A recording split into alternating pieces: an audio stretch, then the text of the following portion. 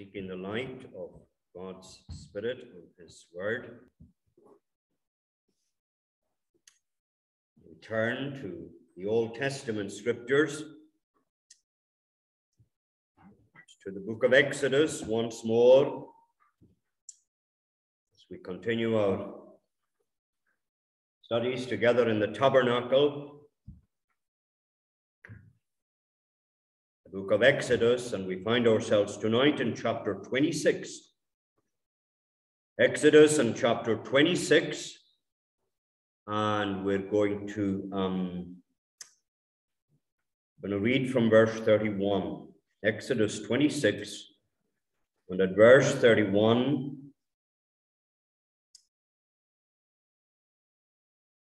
and thou shalt rear up the tabernacle. I think I'm reading in verse 30, but it doesn't matter, actually. Verse 30 is a better point to read it from. And thou shalt rear up the tabernacle according to the fashion thereof, which was showed thee in the mount. And thou shalt make a veil of blue and purple and scarlet, and fine twined linen of cunning work, with cherubims shall it be made. And thou shalt hang it on 4 pillars of shittim wood, overlaid with gold. Their hooks shall be of gold, upon the 4 sockets of silver. Thou shalt hang up the veil under the taches, that thou mayest bring in thither, within the veil, the ark of the testimony. And the veil shall divide unto you between the holy place and the most holy place. The veil shall divide between the holy place and the most holy place. Well, we have now been many weeks together considering the tabernacle. We began in the courtyard. We saw the altar of burnt offering and the laver. Then we moved into the first part of the building, if we can call it that, the holy place. And we saw the 3 items of furniture in the holy place. As the priest would enter, and only a priest could enter, as a priest would enter, he would see on his right the table with showbread and the 12 loaves, which was actually referred to in our chapter in Mark on the Lord's Day morning, you might remember. So on his right-hand side, there's the table with the showbread and the 12 loaves. On his left is the lampstand, and directly in front of him was the altar of incense, which we considered last week.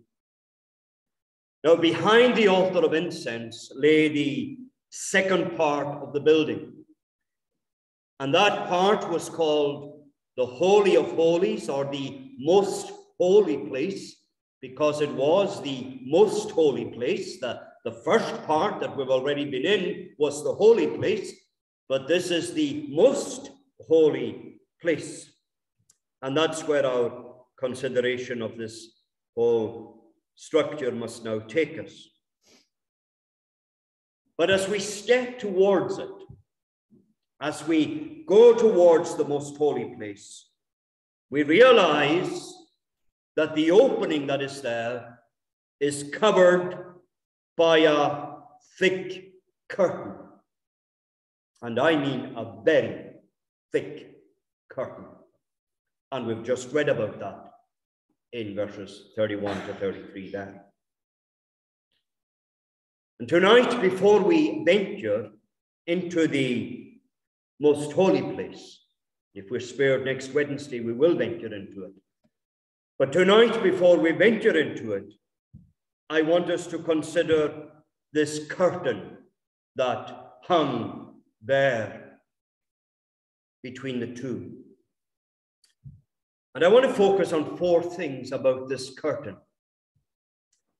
But first of all, a brief description of the curtain. It hung, as we saw in our reading there, on golden chains from above, and I'll mention that later on. It was made of fine twined linen. That spoke of excellence and beauty. But although it was fine twined linen, it wasn't a thin, insubstantial covering. It was the very opposite. It was a very substantial curtain indeed. We're told in verse 31 that it was embroidered, and that the embroidery showed up cherubims. Now, cherubims, as you know, are a rank of angels, and there were cherubims on the curtain. We'll see why in a minute. And the colors that were used, you had the white, obviously, of the fine linen itself, but you also were told in the verse there was scarlet, blue, and purple. Now, I've spoken at length about these colors. I'm not going to go into it at all just now.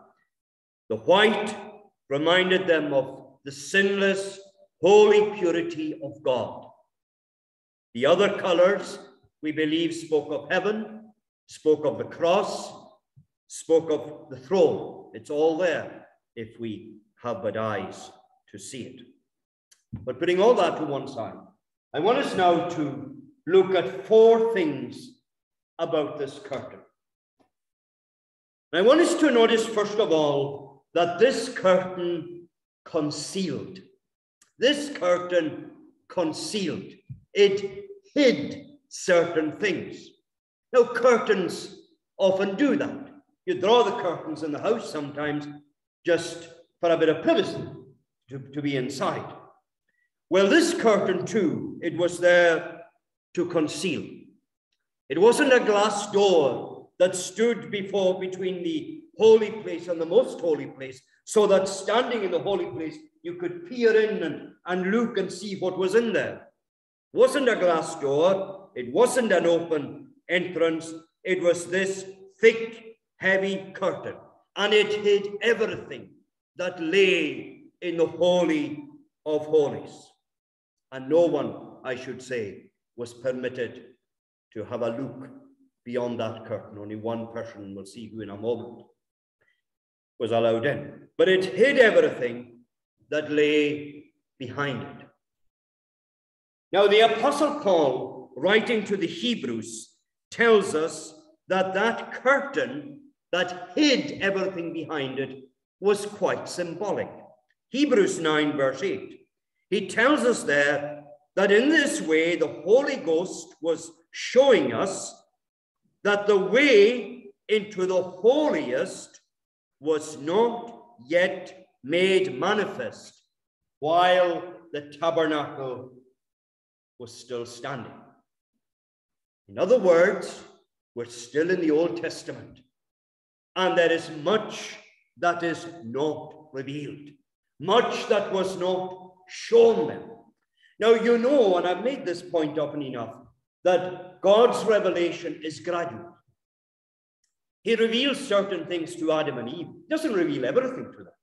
They couldn't have taken everything in. He told them a little. And then gradually, bit by bit, each generation finds out a little more, until eventually we come to the coming of Christ and the grand revelation that comes with the New Testament. But the apostle is saying that thick, heavy curtain was a way of God showing that there was still much that wasn't known, much that wasn't revealed, much that was still out of their sight and beyond their understanding. The obscurity of the Old Testament that would have to wait for the New Testament and the coming of Christ. Now, I don't know if we're as thankful as we should be that we live in New Testament days. I'm not disparaging the Old Testament, not for a moment. And the Lord blessed them the life they had, I know. But at the same time, it is surely a greater blessing to live in days when the gospel is made known in a way that it simply wasn't in the Old Testament. They had signs and symbols. We have in large part all of that fulfilled. They were looking ahead vaguely to Christ and putting their hope in him. What revelation we have of him. And how much the more should our faith be strong enough? How much the more should our hearts be thankful for what we have in him? If they were thankful for what they had, how much more should we, with the great revelation we have? We have the word of God itself, Old and New Testament. Old Testament believers didn't have that. The most they had was parts of the Old. Some of them didn't even have that before the canon of Scripture came together. The Lord blessed them. Of course he did. He made up for these things in different ways. Absolutely. We should be the more diligent, the more faithful, and the more thankful. So the curtain concealed. It was God's way of saying lots of things not known yet.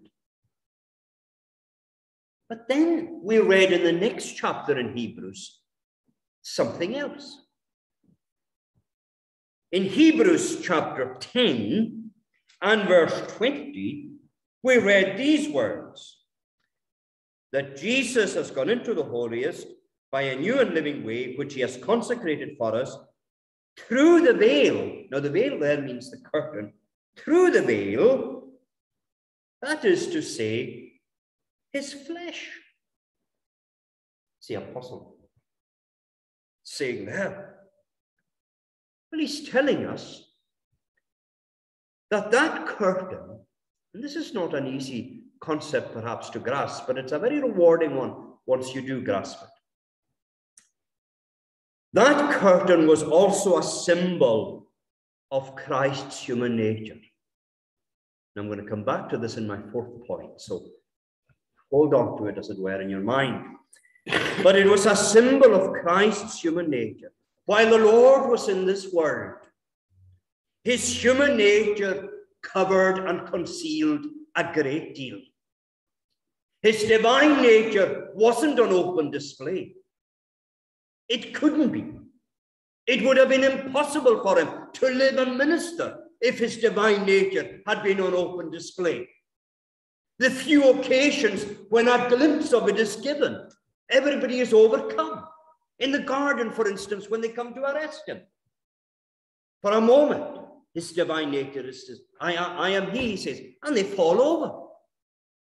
And he has to wait while they pick themselves up. On the Mount of Transfiguration, 3 disciples get a glimpse of it as well. And there are other occasions, I know. But for the vast, vast majority of the time, he moved among men and women. He lived in this world with his true humanity, and that was a veil, a covering, if you like, for the glory and the dignity of his divine person. He was in the world, and the world was made by him, and the world knew him not. For most of them, he was Jesus of Nazareth. He was the Galilean. Although some saw behind the curtain and saw a glimpse of the Son of God. Nathaniel catches a glimpse of it there, doesn't he? When you were under the fig tree, I saw him. And he catches a glimpse. And Mary caught many a glimpse of it. God's been here, my brother had not died. But I mustn't go down that road just now. But the body of Christ, the human nature of Christ, was also symbolized by the curtain. Now I'm going to come back to that because there's something crucial about that we'll see in our fourth point. So the curtain, it concealed. But the curtain did more than conceal. The curtain also prohibited. You know the signs that you see in some places No access except for authorized personnel. That's what that curtain said. No access except for authorized personnel.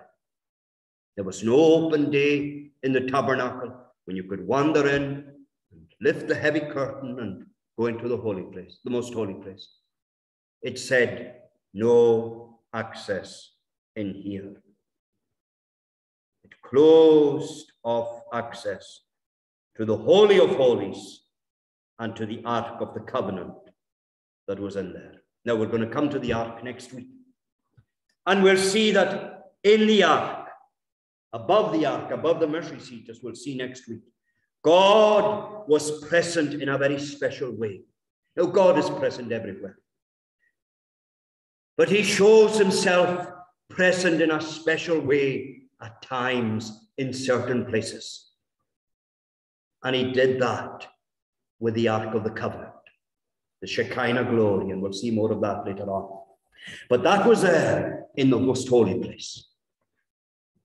There was God, as it were. And they couldn't come near. The way was closed. That curtain said, there's a distance between yourself and your God.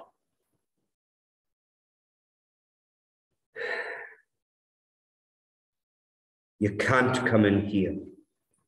A symbolic, physical barrier into God's presence because sin had closed the way. And the curtain itself actually had a reminder of that. You remember what I said about the embroidery? It was embroidered with cherubims. Now, where do we first meet cherubims? Genesis 3. Man sins, man is expelled from the garden. And the first reference we have to cherubims is in verse 24, where we're told that the cherubim guarded the way with flaming sword. And every time the priests in the holy place saw these cherubim, they were reminded, sin has come, catastrophe has come, and we have no longer access to God or to the tree of life or to anything else. There is a barrier that says, stop where you are and stay there and don't come any closer. As far as sinful man is concerned, the way is closed. And it remained closed until in the fullness of time, the Lord Jesus Christ was born. And what does he say? He says, I am the way. No man comes to the Father but by me. In other words, man does come to the Father by me. Now we'll see more of that in a second. But Christ was saying there, the way that was closed, that no access sign, it's going to come down. But here in the Old Testament, it hadn't come down. But no sooner has Christ finished making the way, as we'll see in a minute, than this curtain was ripped in two. The prohibition is gone. There is a way into the holiest. So the curtain concealed. The curtain prohibited. But thirdly, the curtain permitted. It's a curtain, not a wall.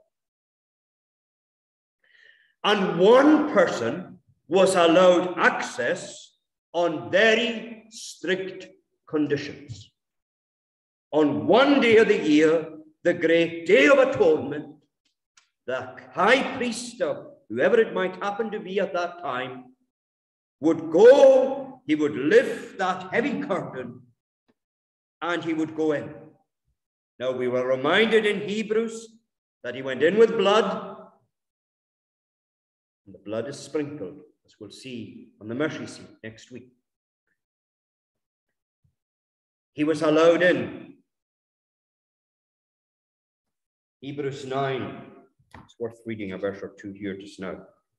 When these things were first ordained, the priests went always into the first tabernacle, that's the holy place, accomplishing the service of God. Verse 7, Hebrews 9:7. But into the second went the high priest alone, once every year, not without blood. He went in, nobody ever went in with him. It would have been quite a day for the high priest the first time he went in. First year he was high priest. Must have been something quite remarkable. His father ordinarily would have been high priest before him. His father has died. He's doing all the duties of the high priest, and the great day of atonement comes. What a thought.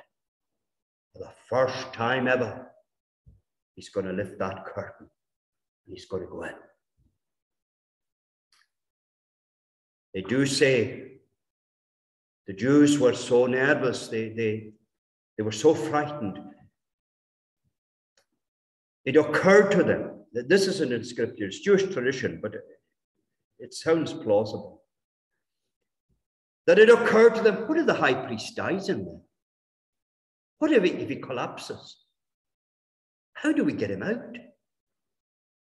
He couldn't go in. And Jewish writers say that they resorted to tying a rope to his leg, so that if anything happened, they could pull him out. Because they couldn't go. They didn't dare go in.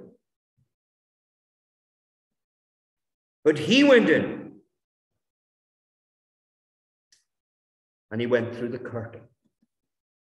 And you know, many writers have suggested that the fact that it was a curtain and not a wall was a hint that one day the curtain would come down. It's here, and it's here for the moment. But one day, there won't be a curtain anymore. But as high priest after high priest went in and out over the centuries, the veil was still there. And the Lord was saying, not one of these sacrifices they've come with has opened the way. Not one of these high priests has been the high priest who's going to open the way into the most holy place. Still waiting for another one. Still waiting. Century after century, waiting for a better sacrifice and a better high priest. But then Hebrews 9, what does it tell us? Verse 12.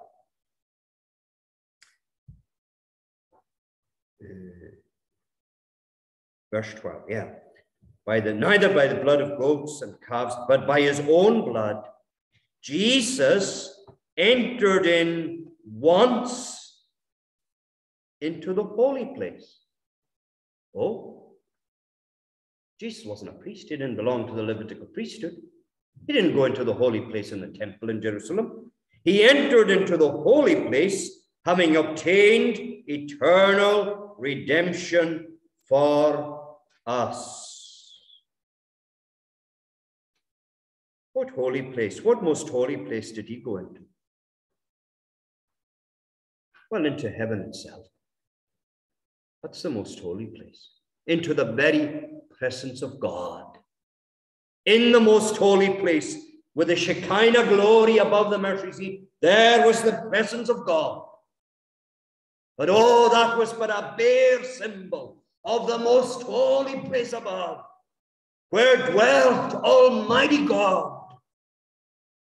And Christ offers himself, and the sacrifice is given for his people. He died. Not to make it possible for the whole world to be saved, but to make it certain, friends, that his people would be saved.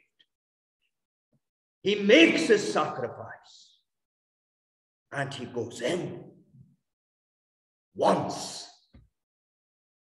with blood. It's not the blood of bulls and of goats. That had been of no use, but his own blood. And he presents that, as it were, in the presence of heaven itself.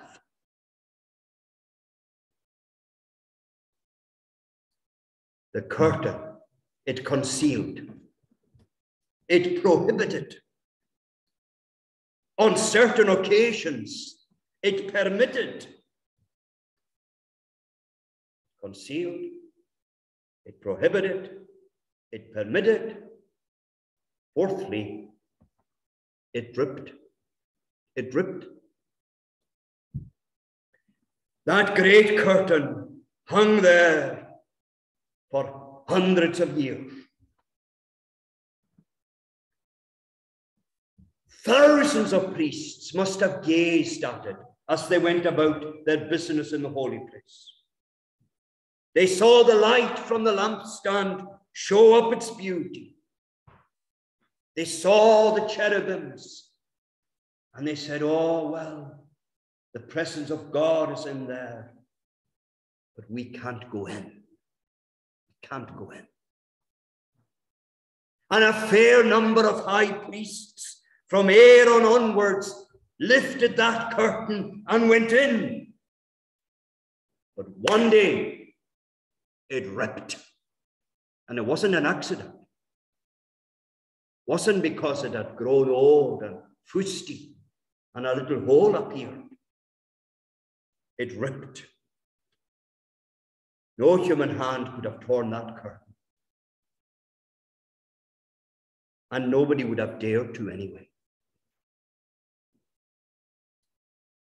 On that day, there's the Lord Jesus Christ on the cross of Calvary, and his body, which we saw was symbolized by the curtain. What happened to it? It was ripped.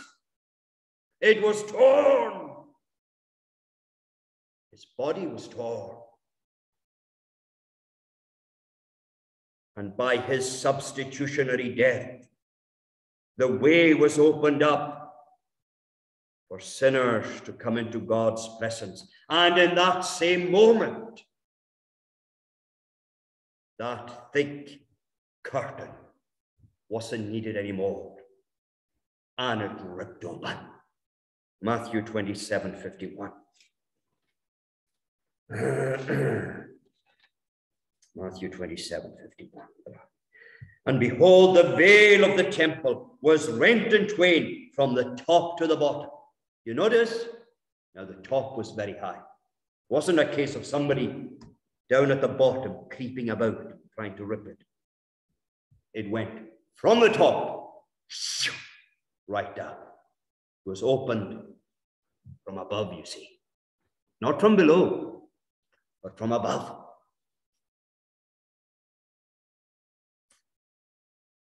What a moment that must have been. We're not told, that the gospel account doesn't tell us, but they must have been terrified in the temple when it happened.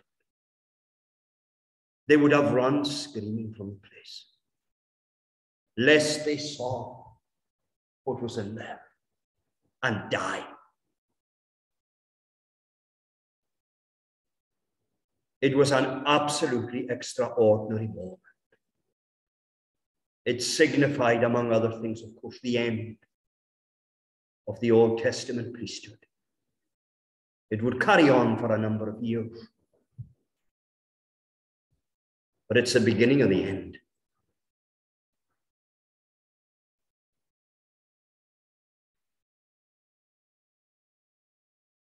God did this. It was a sign of victory. I think it's Spurgeon who says somewhere that in the East, the tearing of clothes was a sign of mourning.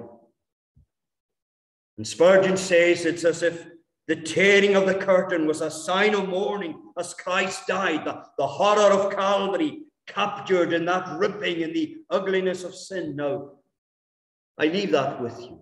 I'm not entirely sure about it, but it's quite a thought in itself.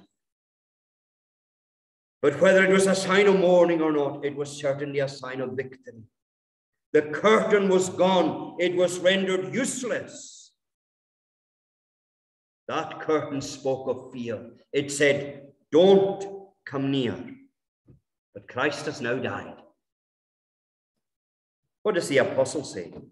Hebrews 10:19. Having therefore, brethren, boldness to enter. To enter where? Into the holiest. Having boldness to enter into the holiest by the blood of Jesus. By a new and living way, which he has consecrated for us through the veil, that is to say, his flesh. You can draw near. Are you drawing near, friend? Come, for the way is open. It's for sinners like you. Christ says, come unto me. And the Father says, come unto me. And you say, all the way is closed. And Christ says, no, it's not. I've opened it. The curtain is gone. Revelation and admission has come. And it's not just for one. It's for all the Lord's people. In the Old Testament, it was for one. The New Testament privileges are greater. It's for all the Lord's people. Now, I quoted Spurgeon a moment ago and I left a wee question mark over it all. But I'm not putting a question mark over this quote from him. Christ's death has opened, he says, a much wider way into God's presence. The rent, the tear, is not in one corner, but in the middle, as Luke tells us. And it's not a little tear through which you might see a little. It is a tear from top to bottom. There is an entrance made for the greatest sinner. Now, says Spurgeon, if there had only been a small hole cut through it, the lesser offenders might have crept through. But what an act of mercy is this, that the veil is ripped in the middle from top to bottom, so that even the chief of sinners may find ample passage.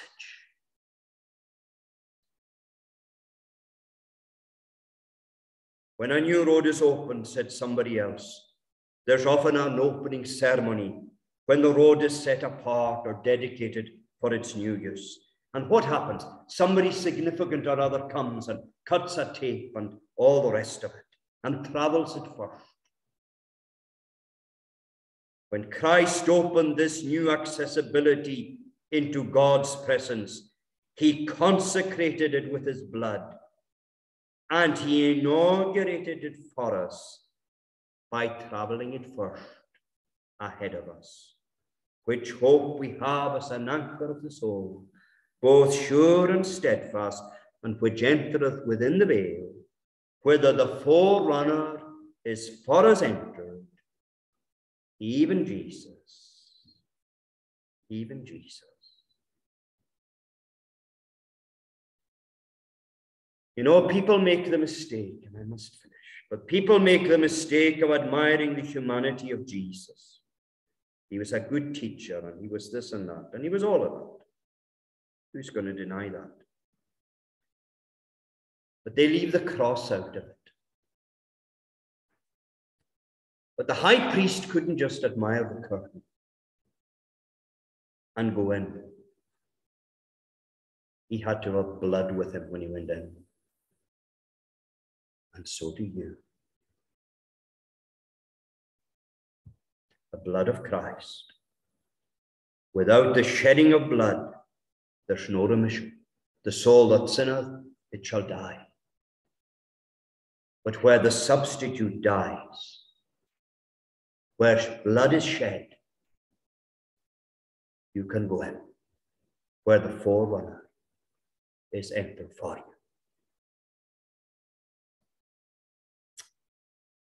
Now you notice in verse 31, it says that it was made of cunning work. Cunning means skillful, clever. What skill there was designing the way of salvation, designing the way by which sinners could be saved. What skill, what wisdom. How can we pass through the veil? How can the separation between ourselves and God be taken away? How can we have peace with God in this world and in the world to come? How did the high priest pass through? With blood.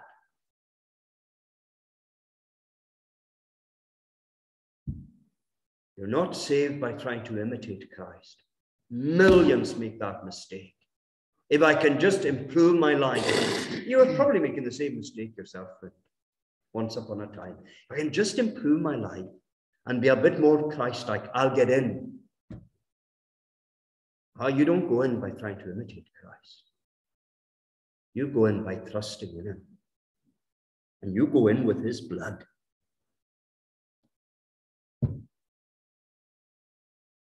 You don't go in trying to keep rules. You go in through the one who has kept all the rules perfectly.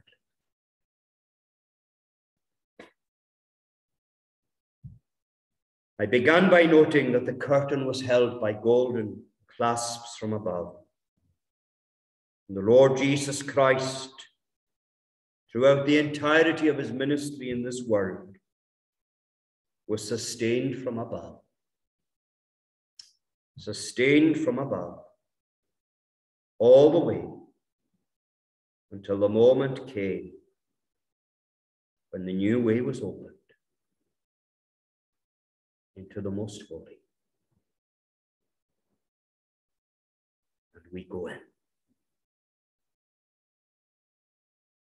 May God bless his word. Let's pray.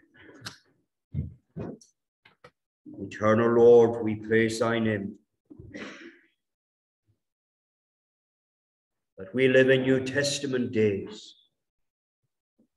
That the curtain that concealed is gone.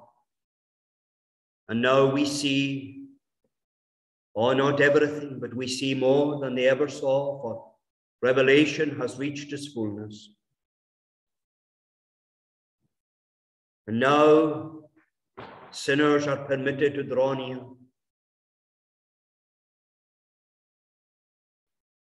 The way is opened. The curtain has been ripped. His body torn.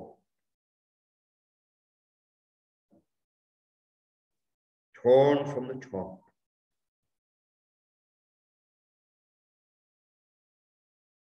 But it was the hand of God above all else that sacrificed the Son. We praise thy name that there is a way opened into the holiest, and that we can go into God's presence through Christ. Make him precious to us. Make us thankful for what we have. Enable us by faith to grasp these things. And grant that we would be more zealous, more diligent in the light of what Christ has done for his people. Hear us, hear all that we have petitioned in prayer already. Remember those who are unwell. We leave them in thy care. Go before us now and pardon sin for Jesus' sake. Amen.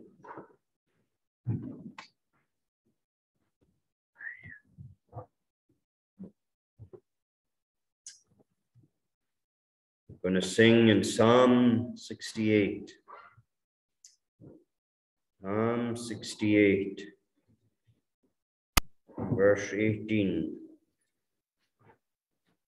Going to sing down to verse 20. Who are they? Would you get the sing? Psalm 68 from verse 18. Thou hast, O Lord, most glorious, ascended up on high, and in triumph victorious, led captive captivity.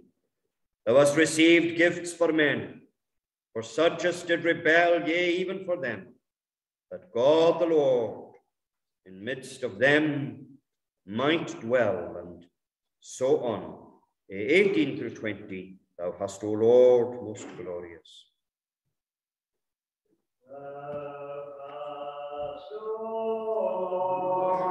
Most glorious, ascended up on high, and in triumph victorious, led captive captivity. Thou hast received gifts foreign, for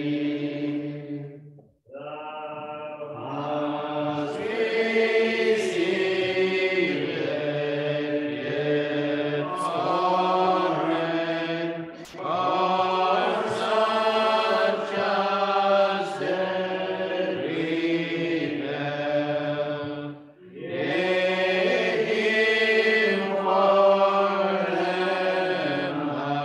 hath God the Lord in midst of them might dwell. Blessed be the Lord, is to all our salvation, God. Good name with its benefits, us plenteously doth load. From salvation